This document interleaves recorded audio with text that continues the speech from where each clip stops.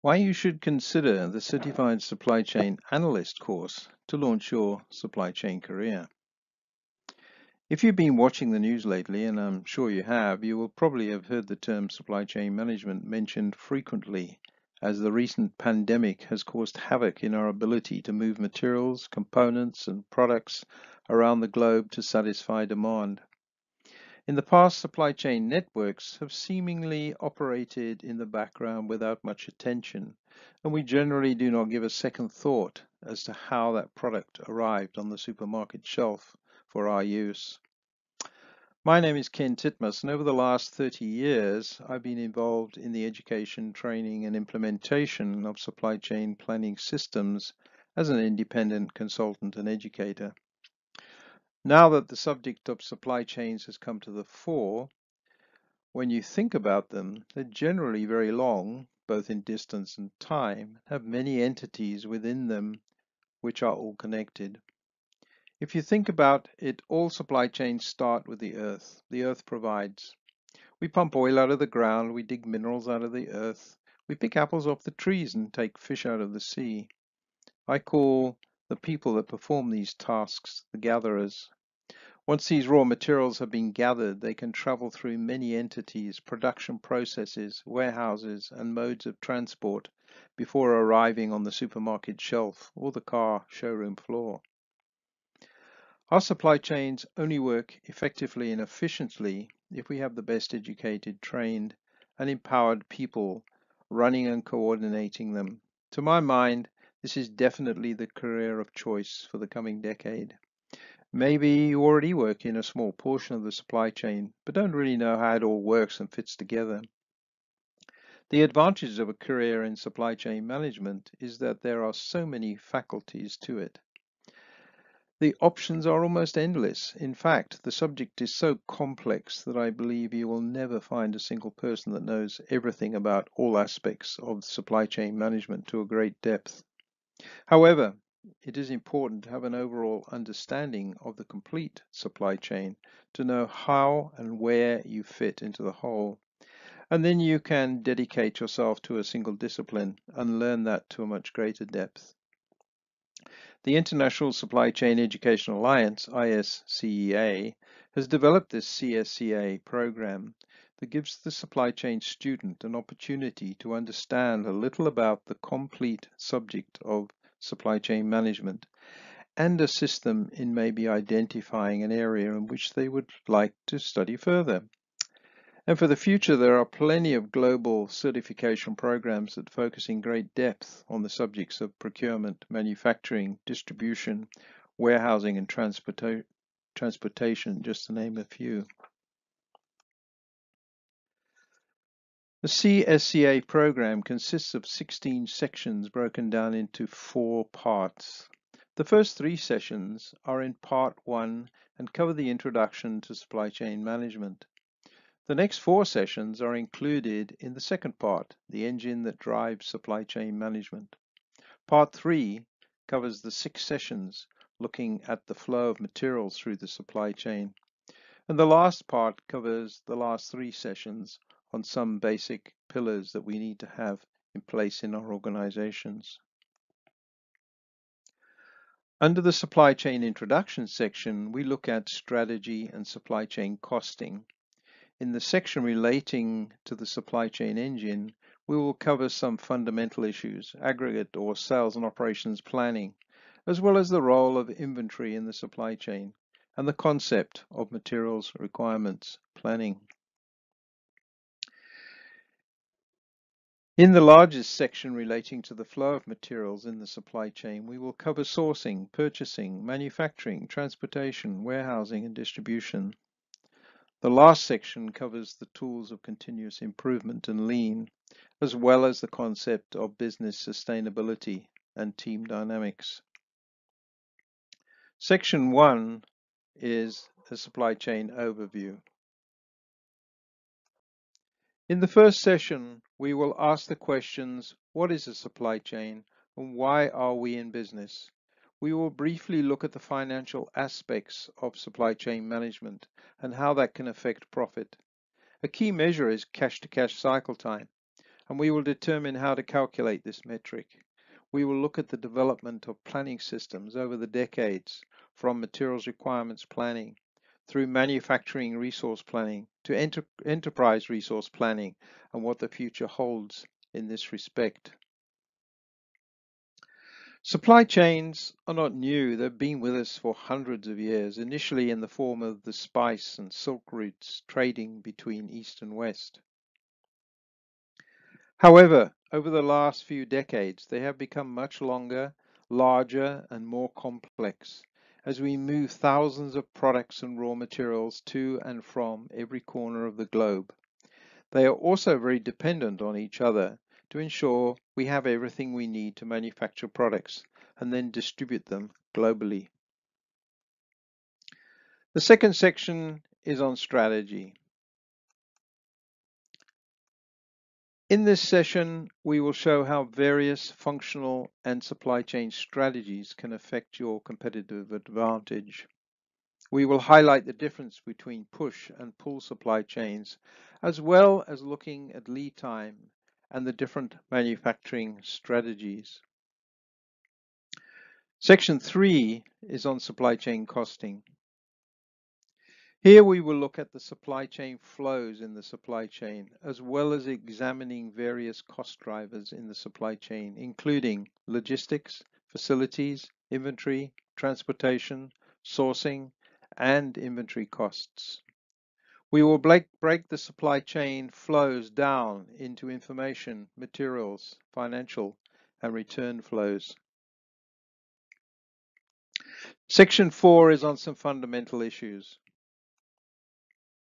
Under fundamental issues, we will start by exploring forecasting, demand and demand management, as well as looking at measuring forecast error.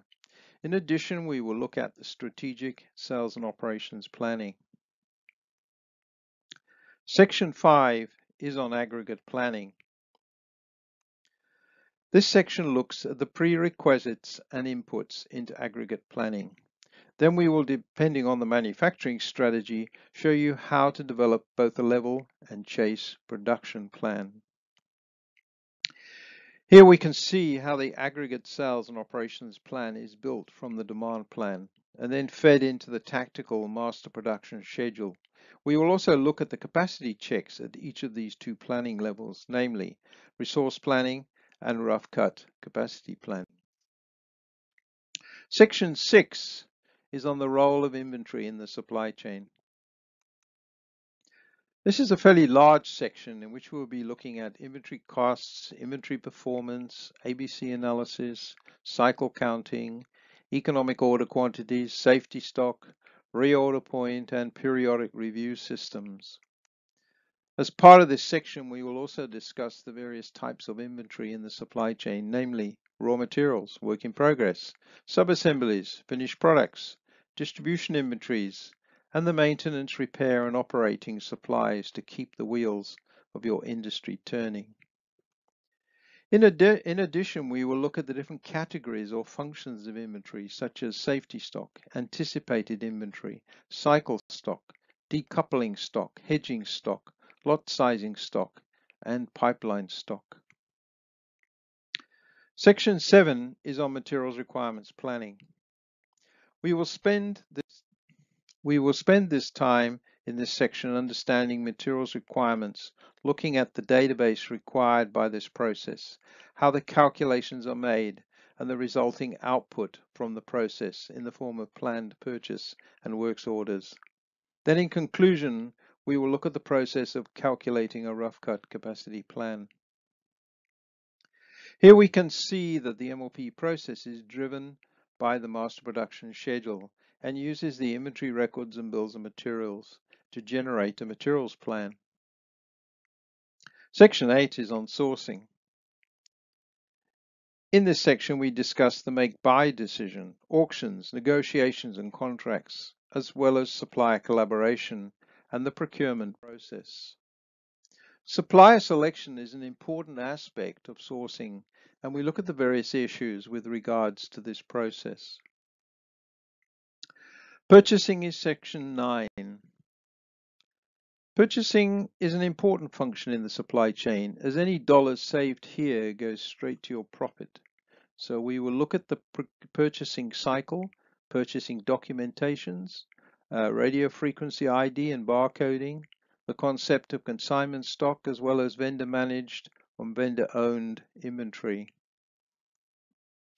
In this slide, we can see how the purchasing cycle impacts not only purchasing, but inventory management, operations, and accounting. Section 10 is on manufacturing. In this section, we discuss the production order as well as various plant layouts, manufacturing strategies, and technologies. This matrix shows the relationship between product and process strategies, in which we go into quite a depth. Section 11 is on transportation. We discuss in this section the roles of transportation in the supply chain, designing transportation networks, transport costs, freight forwarding, and Incoterms.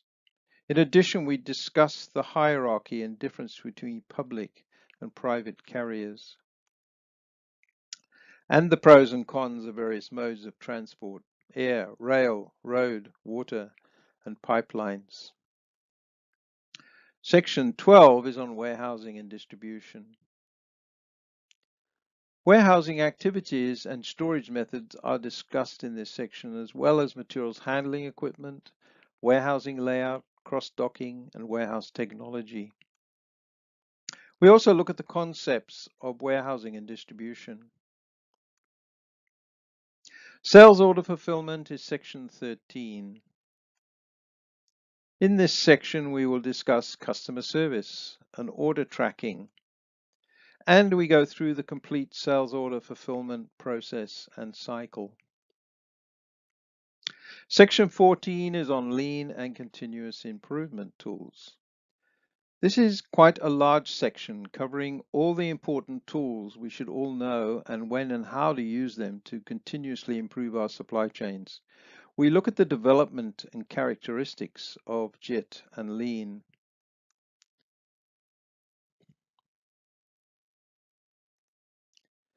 We cover the 8 waste developed by Ono at Toyota and the 7 lean tools developed by Ishikawa.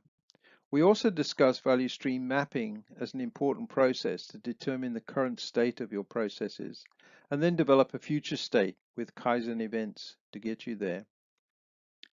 We conclude this important section discussing more continuous improvement tools such as benchmarking, error proofing, and the 5 whys, to mention just a few. Section 15 is on sustainability. It's a short but important section where we will look at energy and sustainability in the supply chain. Section 16 is on team dynamics. Here we discuss organizational structure, the importance of the customer, and working as a team.